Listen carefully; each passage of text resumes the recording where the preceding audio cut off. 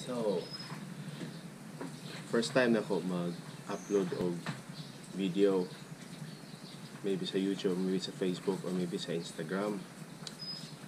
Yesterday, nag-guide ko og snorkeling.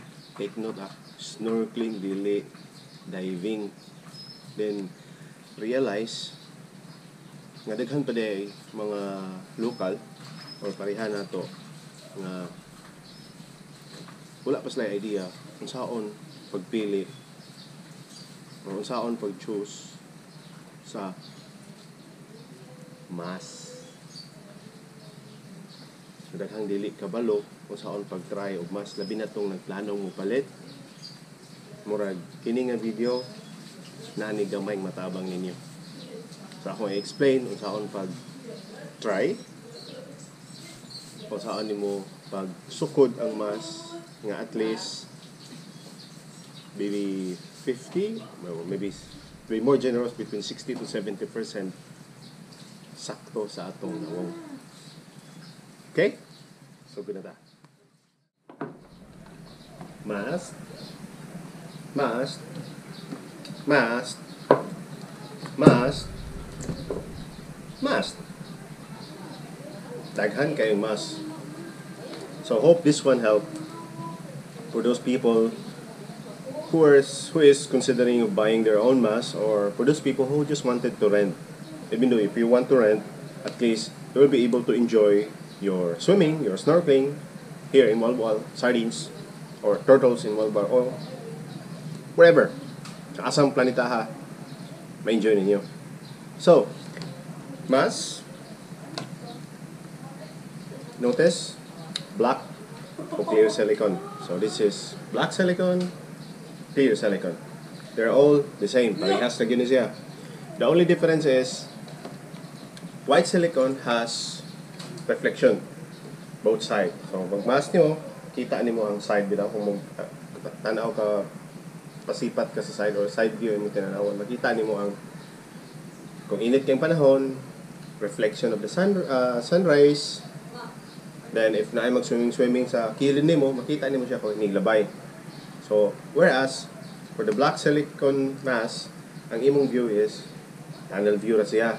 So, most likely, makita nimo sa diving, for people who love underwater photography, mostly the mask is black silicone. So, wala siya disturbance kung concentrate kay ka,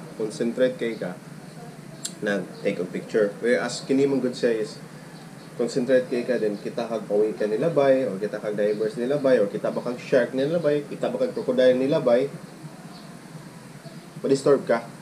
Whereas kini, focus lang gid ka. Anyway, they're all the same. Most important is the mask will fit yourself. Okay? Saan man ito pagkuha ng mask, kundi mag-fit nimo. It doesn't matter how expensive, how cheap. More important is it fit. So mask, by the way, carries a lot of colors, a lot of design, even animal shape na ang mask, even full face mask na ang murag helmet na ana siya. Pinaka-importante is fit kina nimo. So today, I will show you how you want the right way to try mask. So first is, you notice na bitaw kini siya strap. So strap, mask strap ang tawagan niya, kana sila. So to try a mask, don't use ayaw i-appeal ang mask strap to try. So instead you do it like this, strap off. Okay, that's how you try a mask. Then push a little bit so you will be able to feel the suction or the vacuum effect. See? Feel ninyo or madungog ninyo. Dili lang ko sigurado. So, anyway, you do it like this. If not, you inhale, or when you inhale a little bit through your nose. Then, look straight. Look downward. Look both sides. There. If the mask stays, most probably, to be more generous, it fits between 60 to 70% sa ato. See? Na-vacuum. So, the mask I show you, kini nga mask, fit ni siya nako tanan. Walay dili mo fit ani. So, this one, fit, based on fit,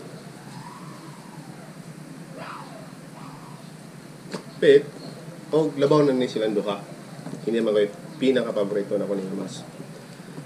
So, ang common mistake man good is, ang parihan na to uban, walay experience, mag-try og mask, gamitan siya og mask strap. So this is how we do it wrongly. Diha.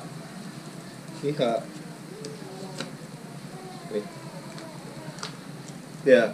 So, fit na dayon. Bigyan siya matangtang. Kaya may mask strap.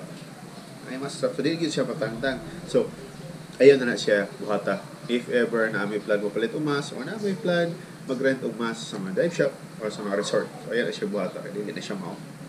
Ang resulta na is dili fit. Lucky if the mask fits for you perfectly, but mostly dili yun. So, ayaw siya gamitin yung strap if ever mag-try mask. Okay? Then, consider also sa mga parts sa mask. So, kini siya adjustment na siya.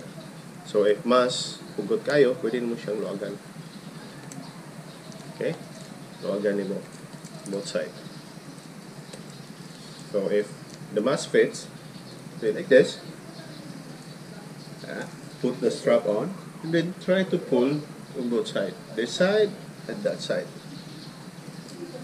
Okay? Like that. Then, not too tight, not also too loose, because the problem is if it is too tight, you feel like you're not able to breathe. Whereas, if it is too loose, possibly is na tubig musulod dire sa mask. So, mag-panic niya ka, so ayaw lang siya luagi, ayaw lang siya o hugti o hugot yung kayo. In between lang siya. Dili siya luag, at the same time, dili siya loose. So, mga na siya secret. Then, kung brand new inyong mask, if you notice, nagsugod na ganing fog akong mask. Well, anyway, tuwan mo itong pagginhawa. Kung brand new inyong mask, don't use it right away.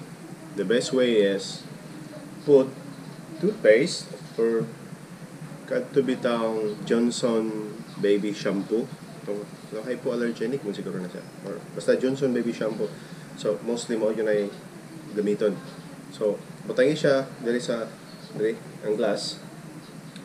Toothpaste overnight. Then, the following day, if maggamit na mo, yun siya hugasan. Same as shampoo. Also, tanganin mo siya. If worse, wala dyan kay shampoo, wala kay toothpaste, uban is kanang liquid detergent soap, but you have to be careful because na siya allergic reaction sa atong mata. Be careful with that. Sometimes I heard they put coke, leave it overnight, then try it again if mag-foggy.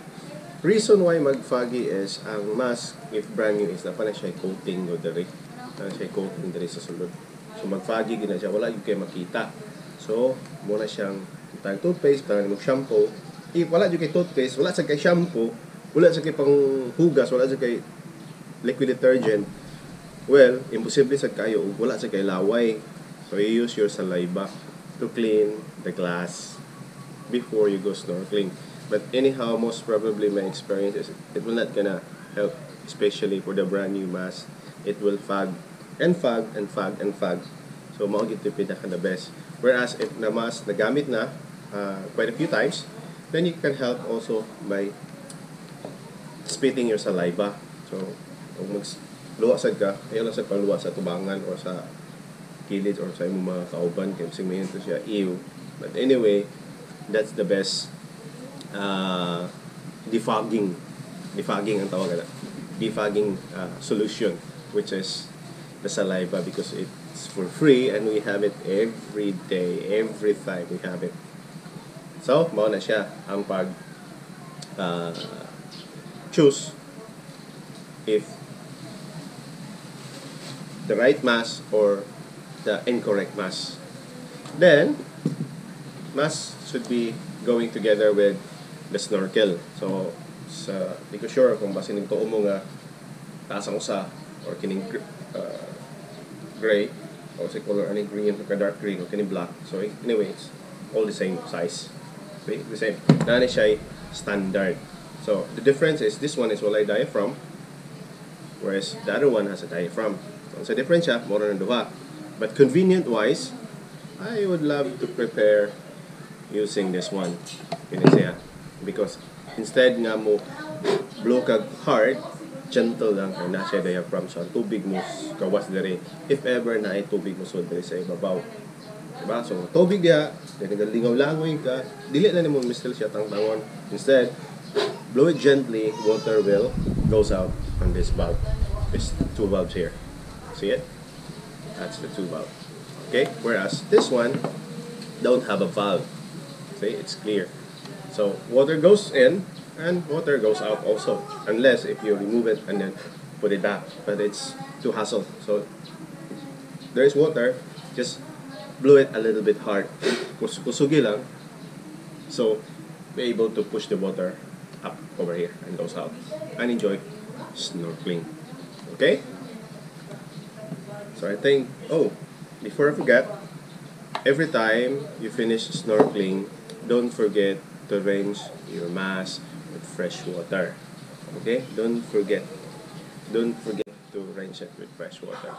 Because if you will forget to rinse once, twice, the silicone might be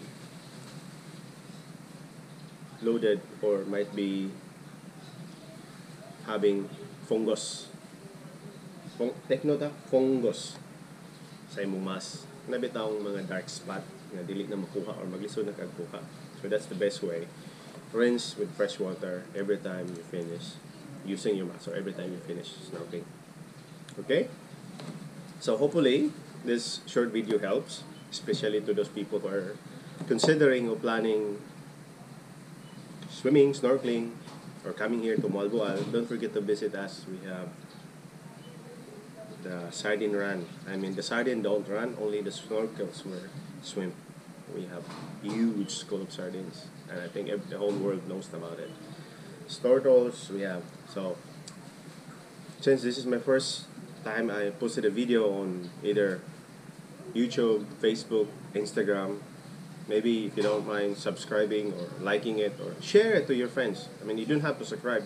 Let's just share it, tell it to everybody, so at least everybody will be aware of how you guys try or how you guys choose wisely your mask. Okay? See you then.